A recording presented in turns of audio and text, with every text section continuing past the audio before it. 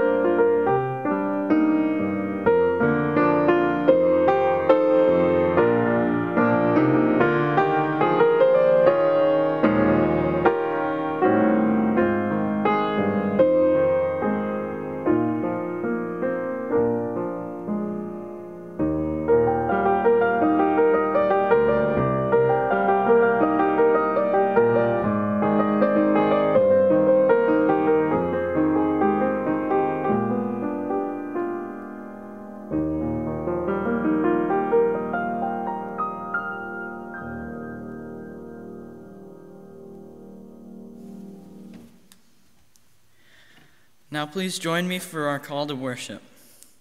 Come, let us bow down and worship.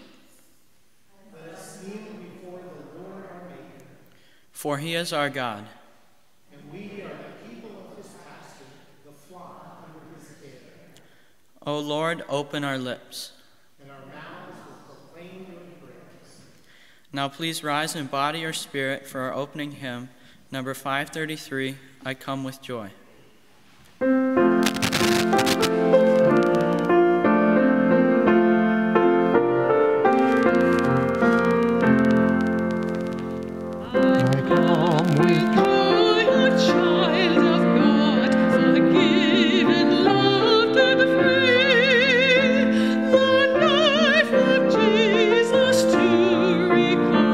In love laid down for me.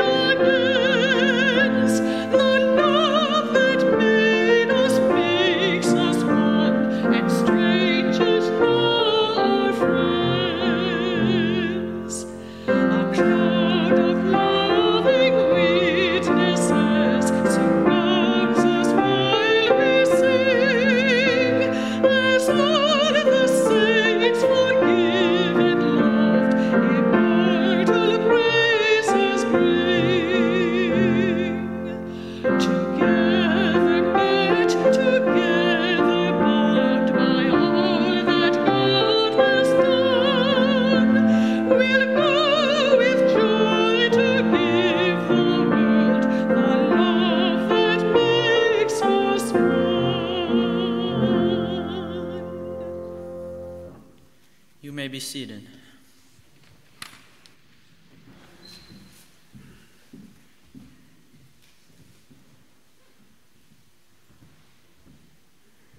Please bear with our technical challenges as we continue to get difficulties ironed out.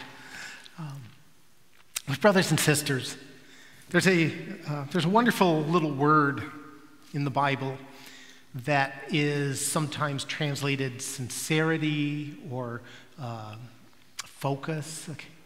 It's the opposite of duplicity. And there really isn't a direct translation, but it's that sense of really being true and honest, both with one another and with ourselves.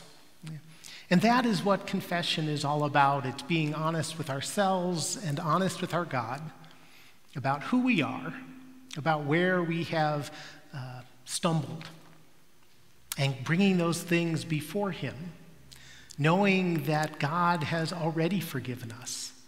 And so we can avoid that duplicity, that double-mindedness, and be pure and honest with Him. So let us confess our sin before God and one another, first silently, and then together using the printed prayer.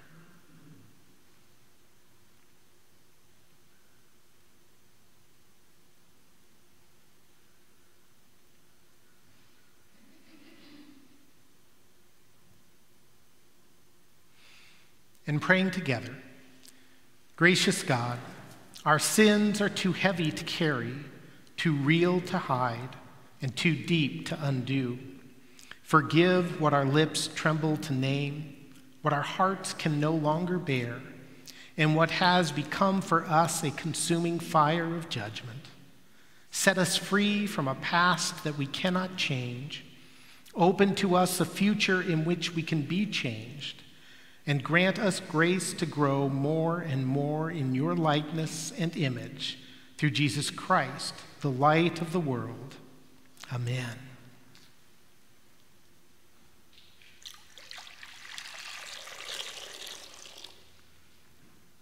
Sisters and brothers, hear the good news. There is no condemnation for those who are in Christ Jesus. Really hear that. There is no condemnation for those who are in Christ Jesus. For the law of the Spirit of life in Christ Jesus has set you free from the law of sin and death. Anyone who is in Christ is a new creation. The old life has gone, and a new life has begun. Know that in Jesus, God embraces you, forgives you, and strengthens you to live a renewed life. Thanks be to God.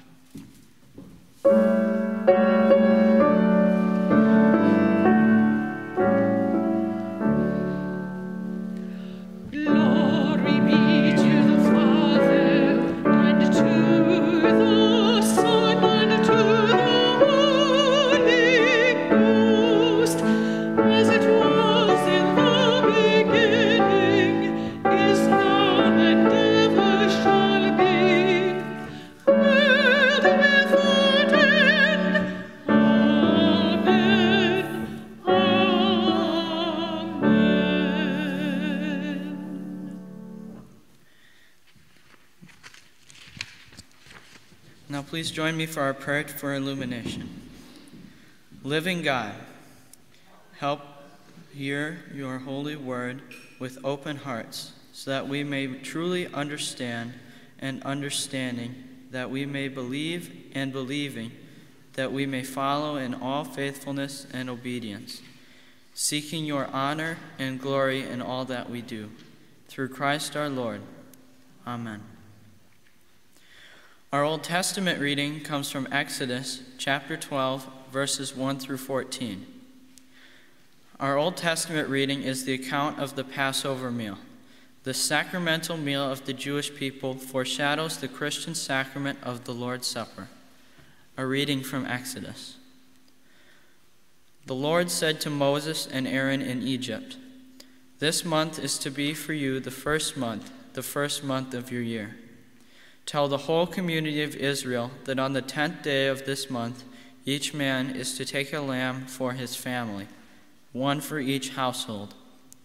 If any household is too small for a whole lamb, they must share one with their nearest neighbor, having taken into account the number of people there are.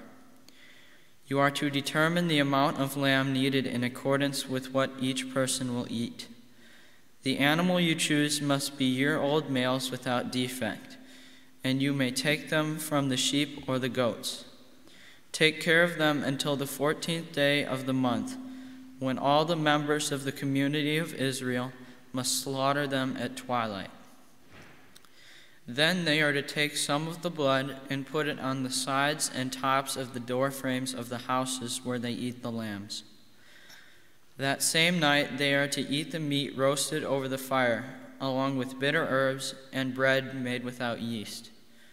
Do not eat the meat raw or boiled in water, but roast it over a fire, with the head, legs, and internal organs. Do not leave any of it till morning. If some is left till morning, you must burn it. This is how you are to eat it, with your cloak tucked into your belt, your sandals on your feet, and your staff in your hand. Eat it in haste. It is the Lord's Passover. On that same night I will pass through Egypt and strike down every firstborn of both people and animals. I will bring judgment on all the gods of Egypt. I am the Lord. The blood will be a sign for you on the houses where you are, and when I see the blood, I will pass over you. No destructive plague will touch you when I strike Egypt. This is a day you are to commemorate. For the generations to come, you shall celebrate it as a festival to the Lord, a lasting ordinance. The word of God for the people of God. Our epistle reading comes from Romans chapter 13, verses 8 through 14. In our epistle reading this morning, Paul continues to remind us about how the gospel impacts our lives as disciples. Hear what the Spirit is saying to the church. Let no debt remain outstanding, except the continuing debt to love one another. For whoever loves others has fulfilled the law. The commandments: you shall not commit adultery, you shall not murder, you shall not steal, you shall not covet, and whatever other commands there may be, are summed up in this one command: love your neighbor as yourself. Love does no harm to a neighbor, therefore is the fulfillment of the law. And do this, understanding the present time, the hour has come for you to wake up from your slumber, because our salvation is nearer now than when we first believed. The night is nearly over, the day is almost here. So let us put aside the deeds of darkness and put on the armor of light. Let us behave decently, as in the daytime, not in carousing and drunkenness, not in sexual immorality and debauchery, not in dissension and jealousy. Rather, clothe yourselves with the Lord Jesus Christ, and do not think about how to gratify the desires of the flesh. The word of God for the people of God.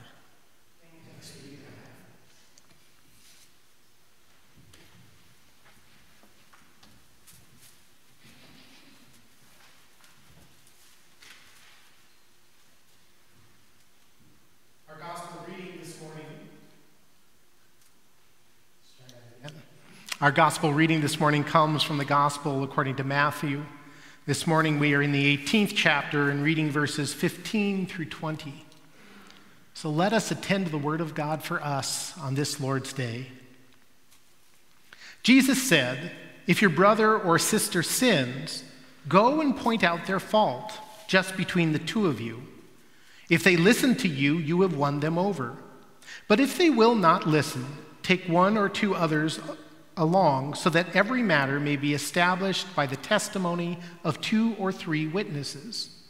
If they still refuse to listen, tell it to the church. And if they refuse to listen even to the church, treat them as you would a pagan or a tax collector.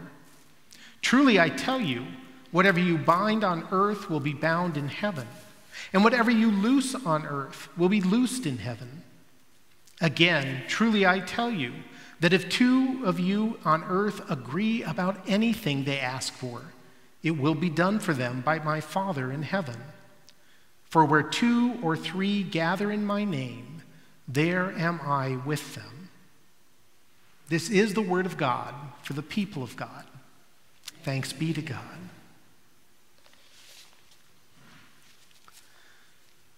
Would you please pray with me? Lord our God,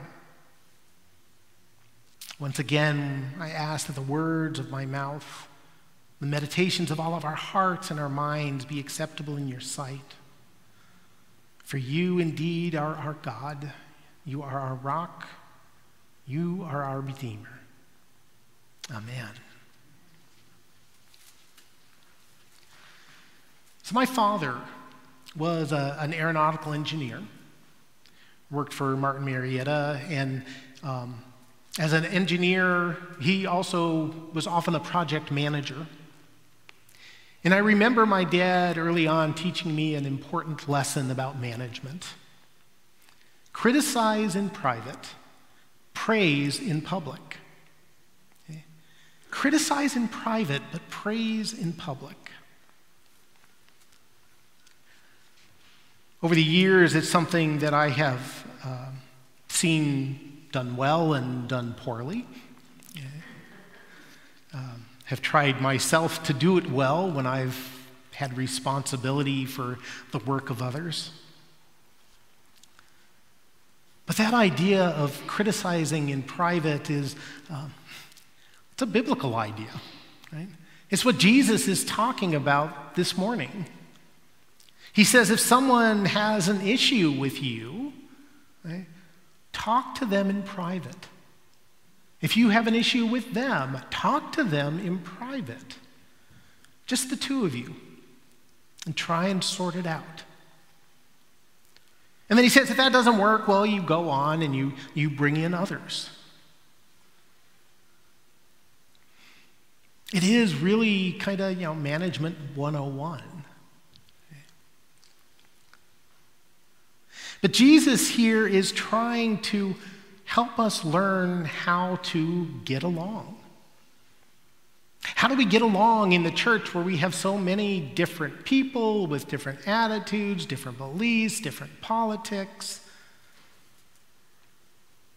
How do we work together rather than just be present in the same place? Every time I do a new member class or do a new officer training class, one of the things we do is we look at the Book of Confessions. And the Book of Confessions is this, it's the first part in our Presbyterian Constitution. It's a collection of writings from the church that help us to understand who we are as Reformed Christians and what we are called to do. And one of the documents in that Book of Confessions is the Scots Confession. It's a Scottish Presbyterian document that we have adopted from very early on. And within that, there is a very well-known section about the marks of the true church, or the true kirk is the way that the Scots Confession puts it. And those 3 marks of the church, first one is where the word of God is rightly preached.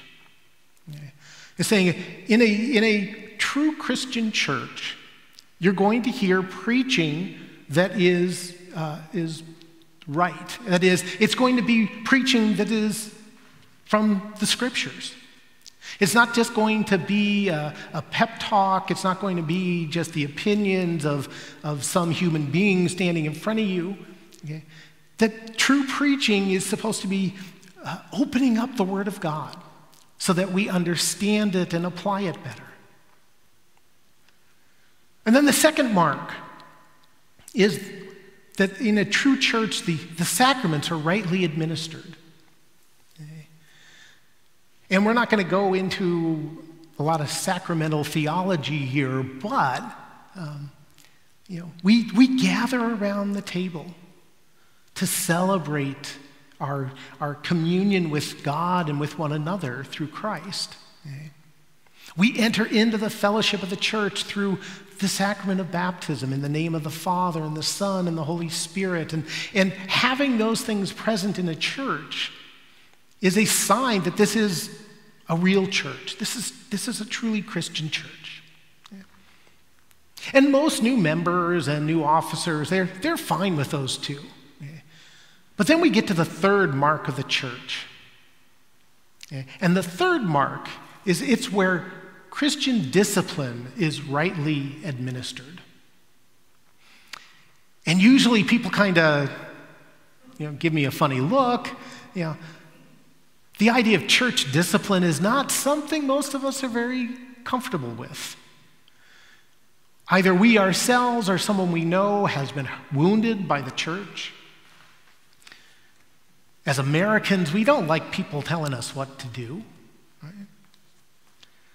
Church discipline is not something we're really keen on. And yet that is exactly what Jesus is commanding us to do here.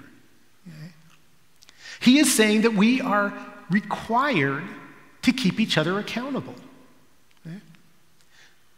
He doesn't say, if you feel like saying something, do it in private. He says, no. If you've got an issue with someone, if someone's got an issue with you, you've got to say something. First in private and then in larger circles if needed.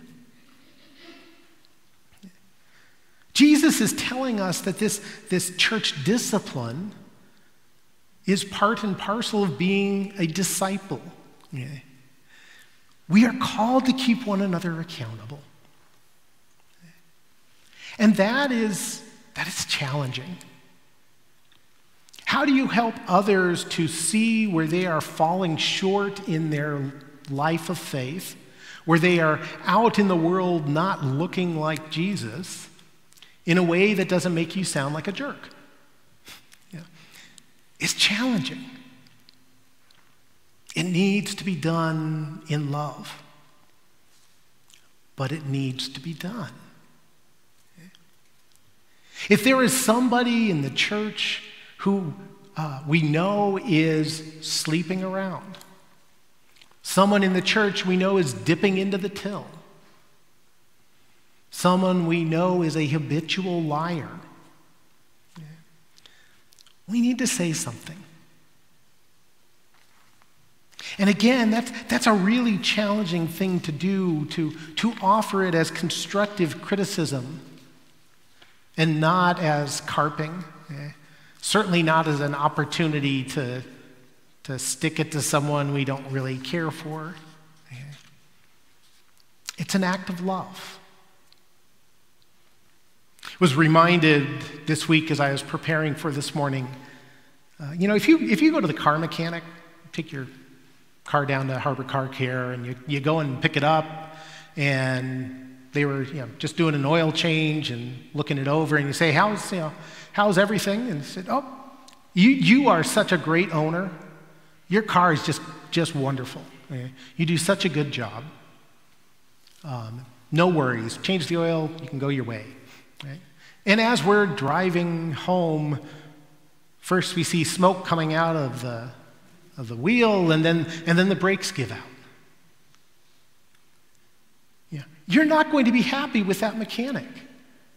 They may have told you nice things about yourself, but they put you in danger by not being honest about the challenges that your car faced.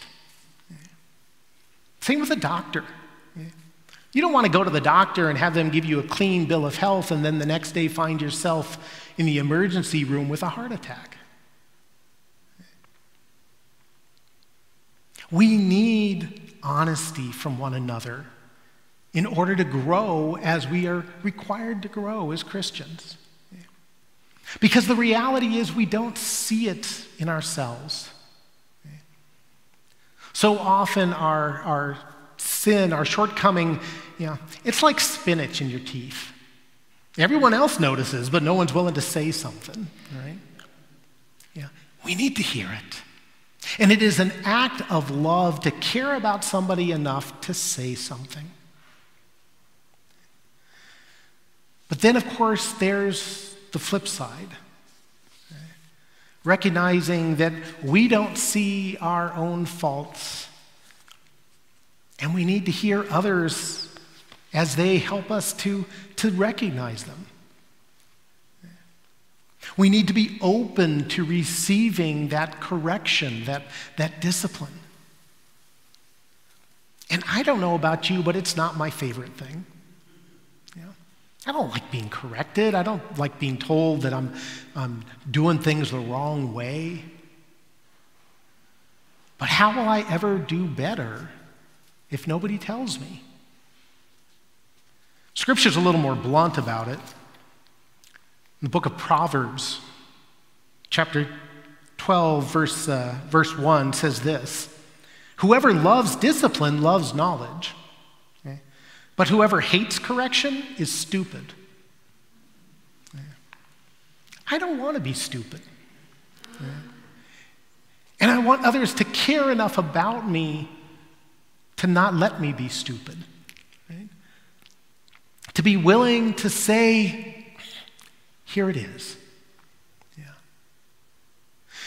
So often church, as we've talked about before, church is this place where we pretend we've got it all together. And you know what? Not one of us does. Is that me?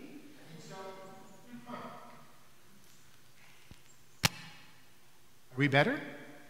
Are we gone? Okay, there we are. See, none of us have it together, right? And yet church is supposed to be a family. It's supposed to be where we can be open and honest with one another and with ourselves. And if we're going to be effective as disciples, if we're going to be effective as ambassadors of Christ, we need one another to keep each other accountable.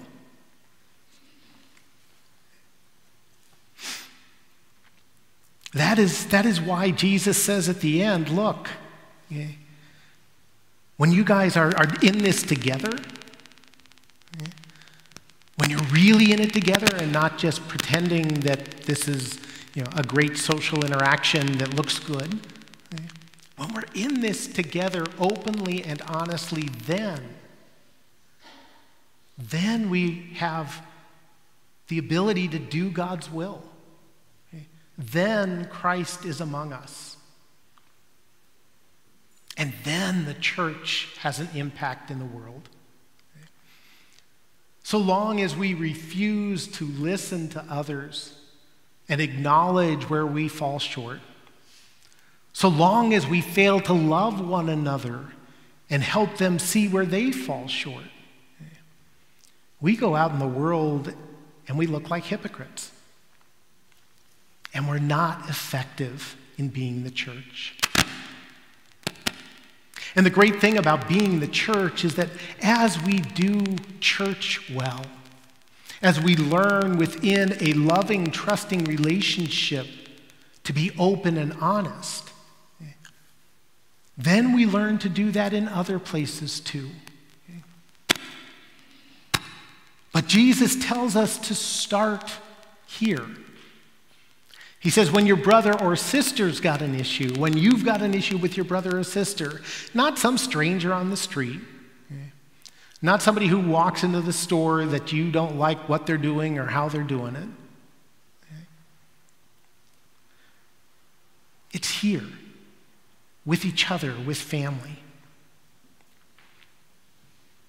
And that radical honesty with one another is how we really learn to get along as disciples of Jesus Christ.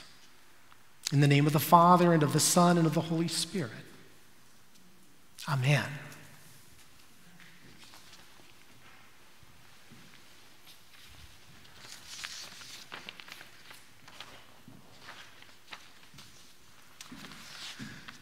And now this morning, as we prepare to receive our offering, for those who are present here in the building, there is an offering plate by the sanctuary door that you are more than welcome to make use of, either on your way in or your way out.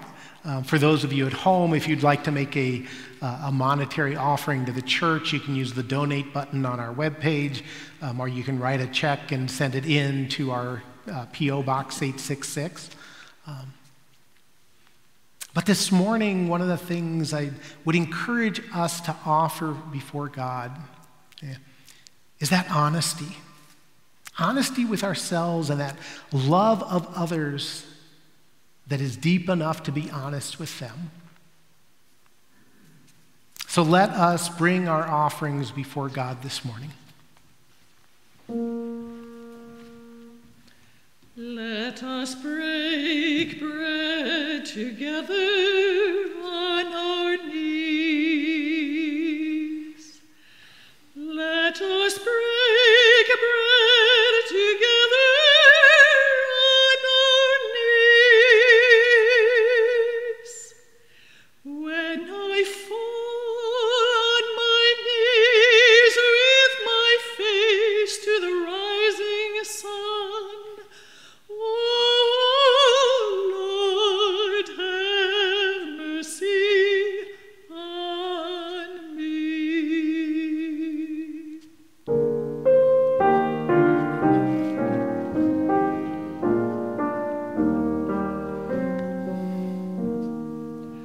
Let us drink wine together on our knees.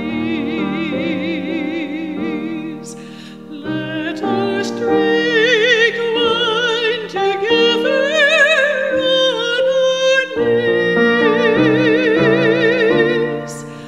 When I fall on my knees with my face to the rising sun, oh Lord, have mercy on me. Let us praise God together on our knees. Let us praise God together on our knees. When I fall on my knees with my face to the rising sun, oh Lord, have mercy on me.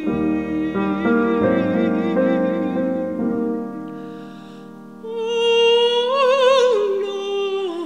Lord, have mercy, if you please.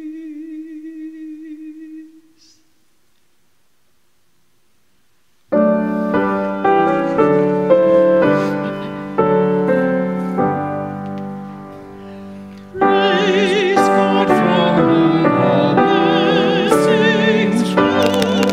Praise God, our creatures here below. Praise God above the heavenly host. Praise Father, Son, and Holy Ghost. Loving God, we are gathered together to listen to your word and to witness to its truths. We give joyously today and dedicate this offering to your work. We are inspired to share your glorious love with our brothers and sisters in Christ. Increase our talents and offerings so that your name is exalted with unending praise. Blessed is your name. Amen. You may be seated.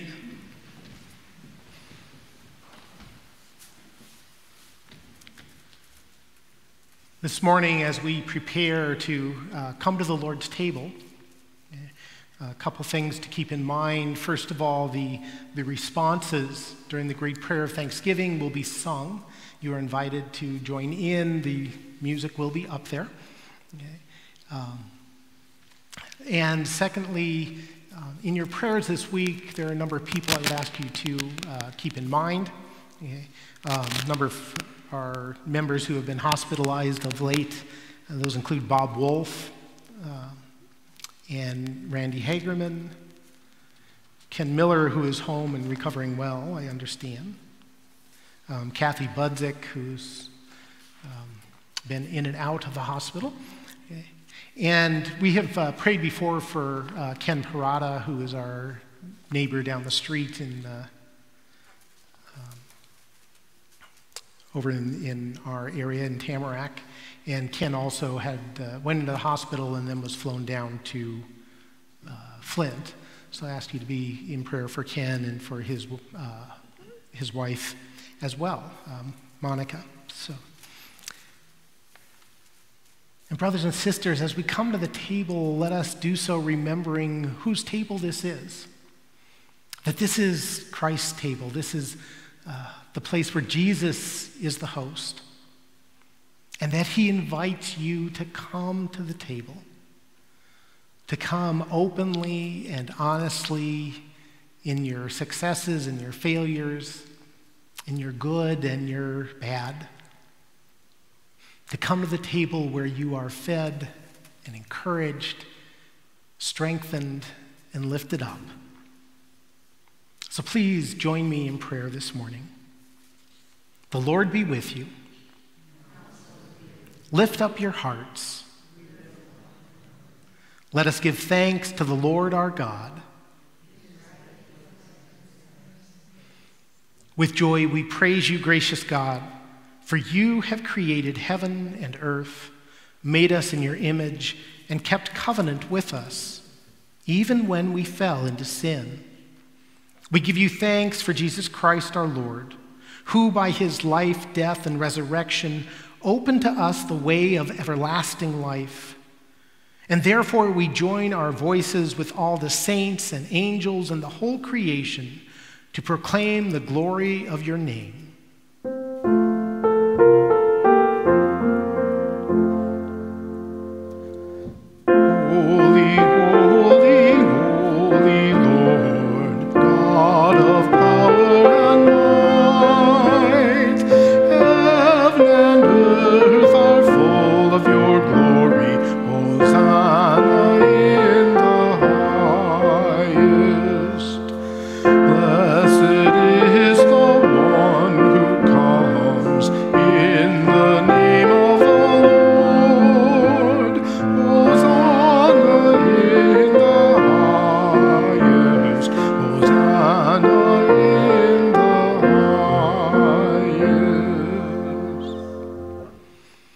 Gracious God, we give you thanks that on the night in which our Lord was betrayed, he took bread, and after he had given thanks, he broke it, and he said, "This is my body that is broken for you.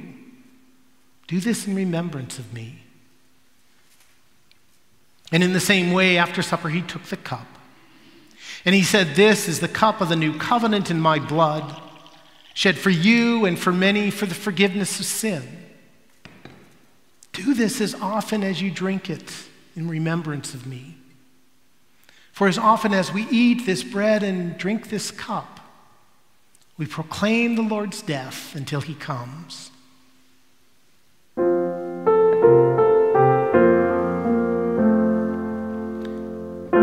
Christ has died, Christ is risen, Christ will come again.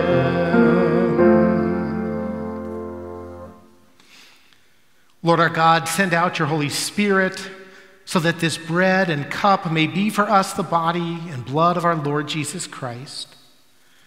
May we and all your saints be united with Christ and remain faithful in hope and love. Gather your whole church, O Lord, into the glory of your kingdom. We pray in the name of Jesus, who taught us to pray, saying, "Our Father, who art in heaven, hallowed be thy name. Thy kingdom come, and thy will be done on earth as it is in heaven. Give us this day our daily bread, and forgive us our debts as we forgive our debtors. And lead us not into temptation, but deliver us from evil. For thine is the kingdom and the power and the glory forever. Amen.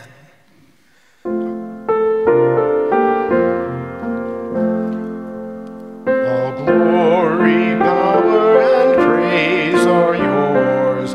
Alleluia.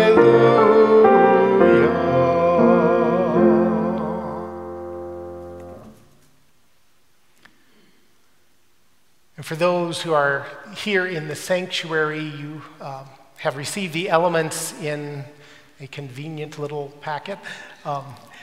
You'll find that if you remove the top clear layer, that underneath is the wafer for the bread. So I invite you to take that, and if you're home, take bread there. This is the body of Christ, the bread of heaven.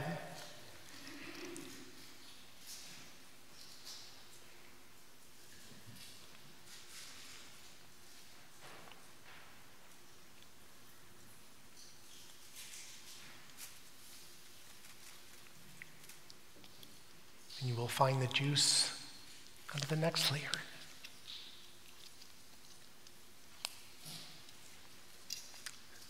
Sisters and brothers, this is the blood of Christ shed for you. Drink of it, all of you.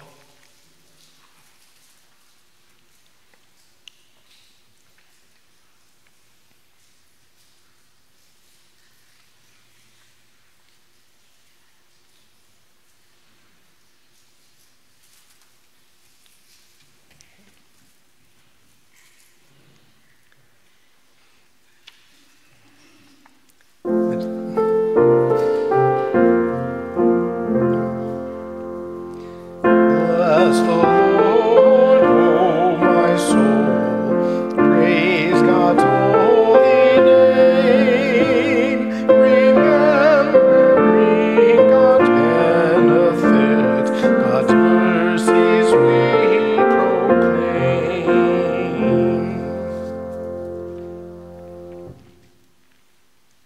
And now, sisters and brothers, having been fed and nourished by our Lord, let us stand up and sing our closing hymn, just as the disciples did at that first supper where they departed with a hymn.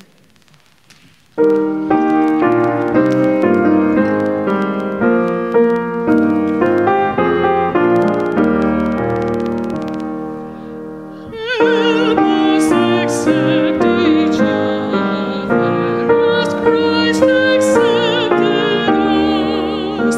Teach us as sister, brother, each person to embrace. Be present, Lord.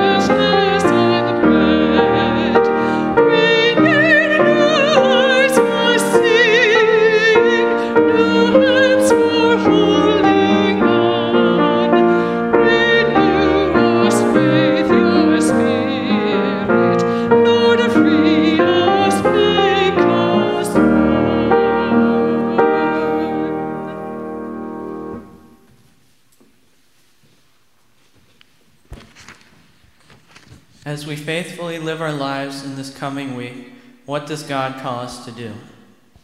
God calls us to be a Christ-centered missional church that proclaims the Word of God and demonstrates the relevance of His Word to all people.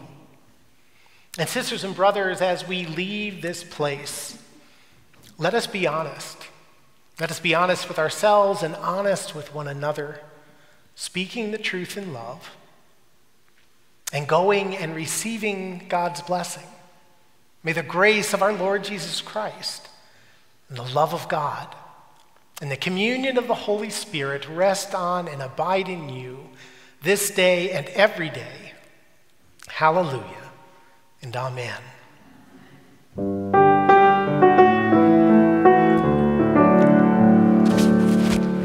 My